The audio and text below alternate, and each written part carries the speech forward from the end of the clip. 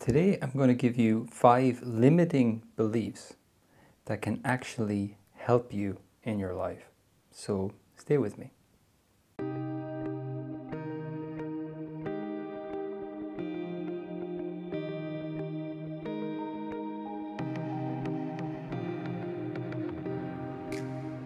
So of course in other videos I've talked about the work we can do to remove our limiting beliefs. Some of the core beliefs even that are there that determine the course of our lives, our emotional well-being, our behaviors, and everything else. So they're essentially important.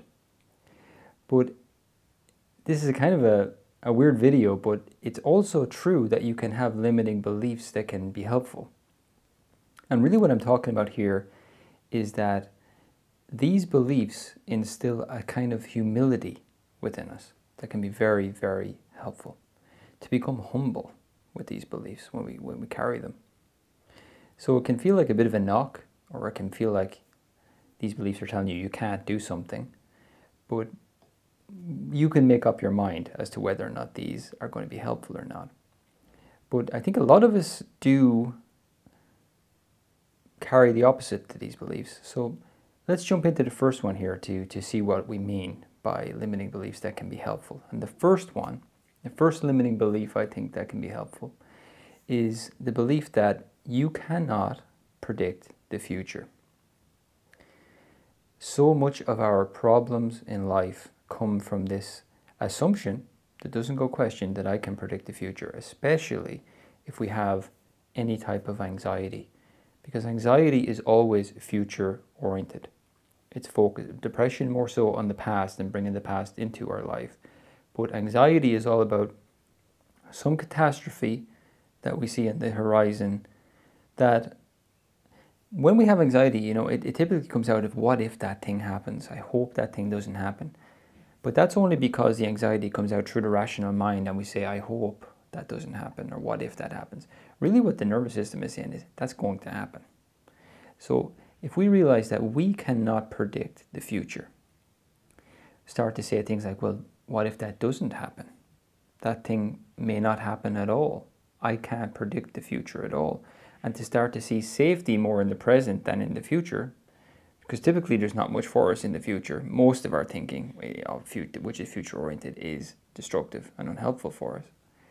So to realize I cannot actually predict the future at all, and see what happens when we start to carry this belief to our anxiety.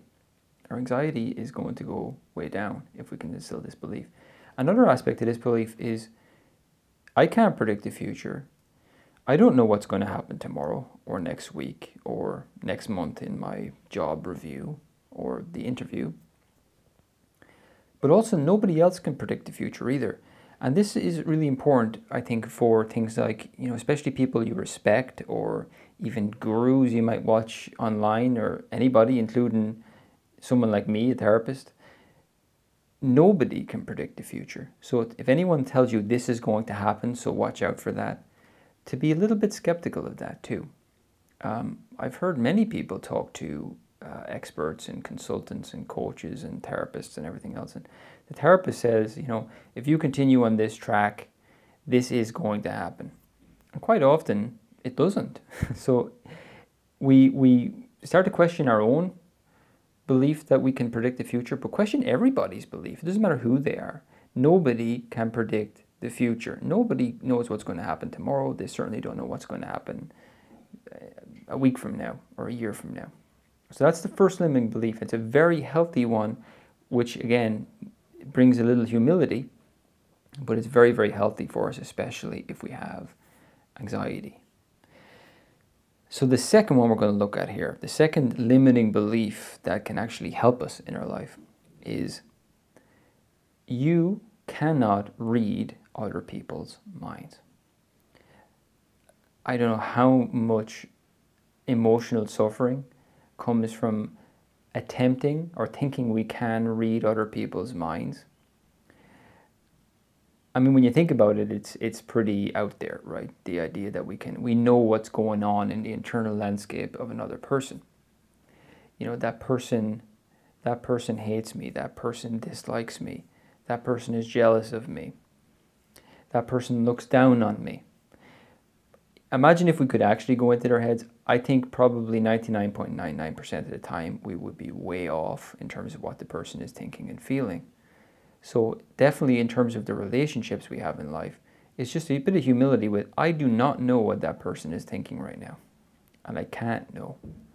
Now, the closest we can know is to have an open conversation and express how we feel.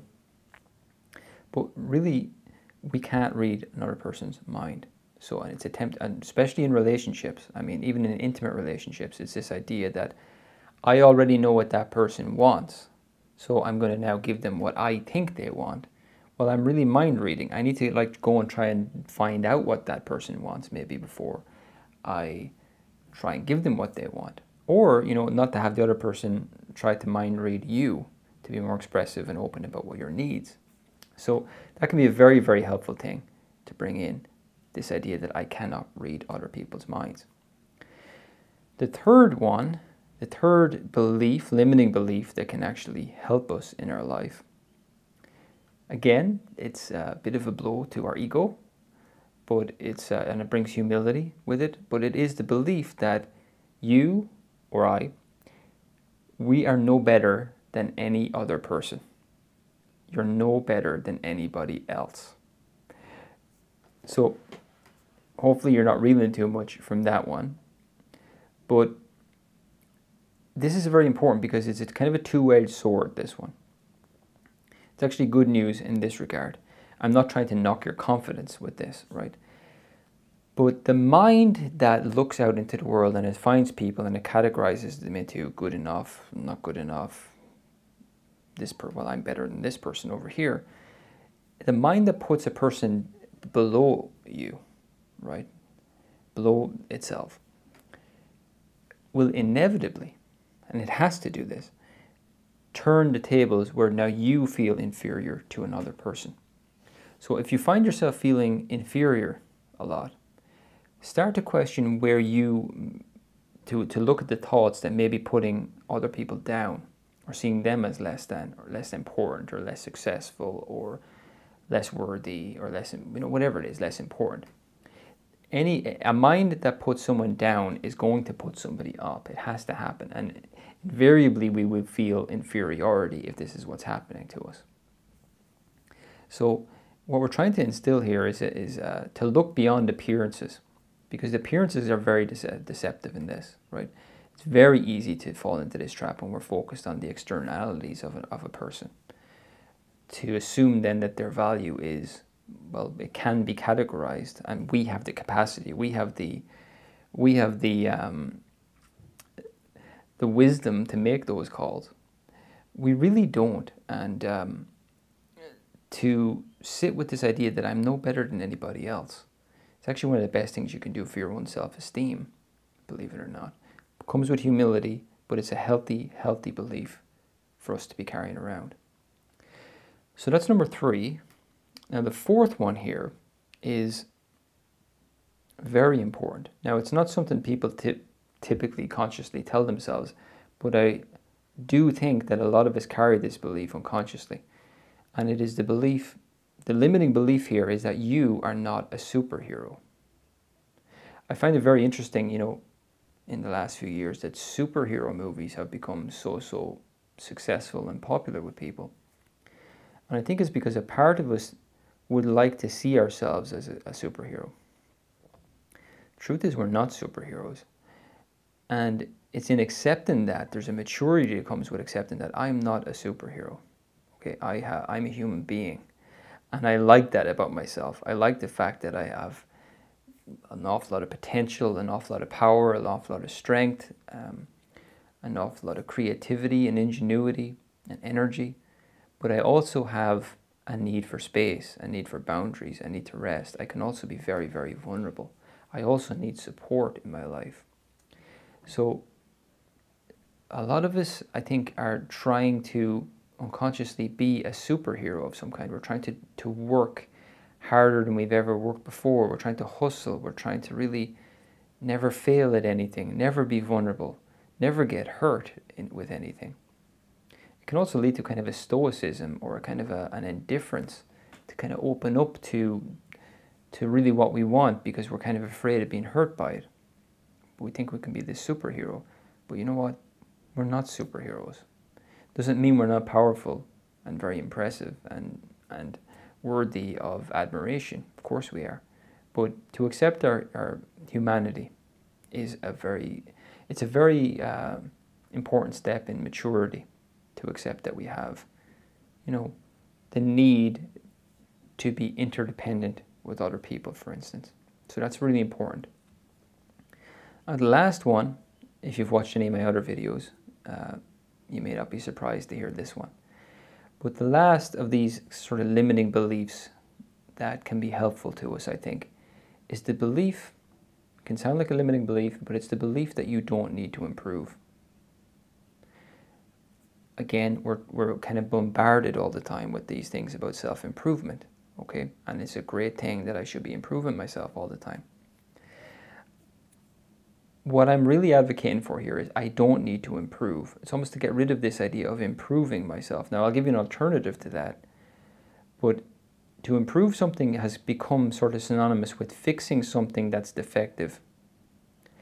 So what I prefer to do is to look at an attitude of self-celebration for where I am right now with an openness to growth. But the foundation has to be who I am right now is already valid. It's already worthy of celebration. So you don't need to improve. I'm sorry. There is a limiting belief maybe that I think, okay, I think there's some humility that can come in from that, because again, it's that superhero thing of chasing a perfection that I will someday get to, where I never feel vulnerable, by the way. But what if I don't need to improve? What if I need to work on really validating myself a little more? I think that's the one thing, in fact, that's really missing for most of us, is we forget to stop and validate ourselves a little before we can feel sort of fortified enough from that validation to then step into self-expression, self-expression and creativity, and to live from an authentic personality that we have. So again, just to recap, the first one here of these limiting beliefs that can be helpful is you cannot predict the future. You can't read people's minds. You're not better than anybody else out there. You're not a superhero, and you don't need to improve. So let me know what you think of these guys. I hope that was a useful video. And thanks as always for joining me here, and I'll see you again next time. Bye for now.